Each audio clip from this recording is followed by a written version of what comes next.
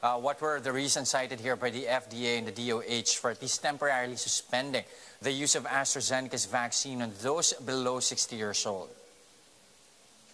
Yes, just like what you've said, the Food and Drug Administration has recommended to temporarily suspend the usage of AstraZeneca vaccines to those individuals aged 60 and below. The reason for this is that the European Medicines Association found out that there are some cases in Europe that can actually connect AstraZeneca vaccines to blood clotting and decrease of platelets.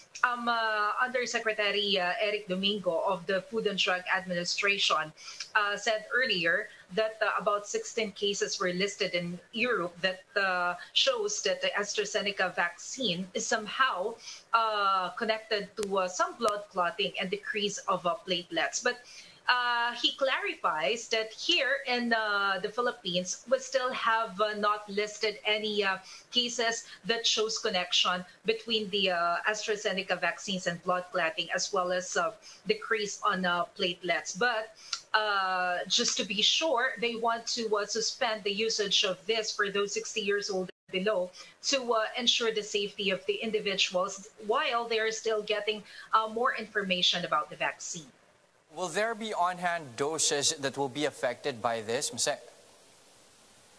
Well, based on the statement of Undersecretary Domingo earlier, it seems that the local government and the national government have already used the majority of AstraZeneca doses. So for now, we're still waiting for the arrival of the next tranche of AstraZeneca. But like what the World Health Organization's COVAX facility has already stated, there's no assurance yet about the arrival or the exact date of the arrival of the next doses of AstraZeneca. So Undersecretary Domingo said that while the government is waiting for the arrival of the next tranche, they will use this period to collect more data and information and see whether there is really a connection between the vaccine and the blood clotting incidents and decrease of platelets.